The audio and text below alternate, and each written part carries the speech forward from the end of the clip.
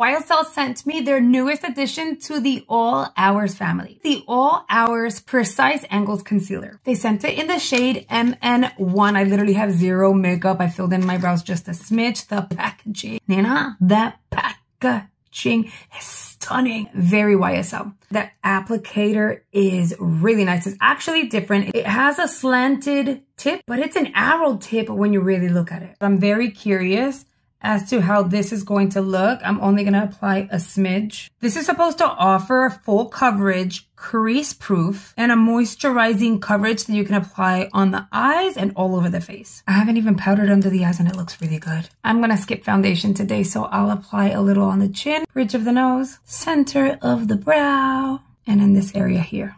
It looks like the under eye has completely set. I don't think I actually need to powder. If that's the case, this is freaking amazing. Hold on. I don't want to get too excited. This looks so freaking good. It is crazy. It's not sticky. It's not moving around. It hasn't settled. And the fact that it looks so natural and pretty, it feels lightweight. It looks like I have nothing on. This is freaking bananas.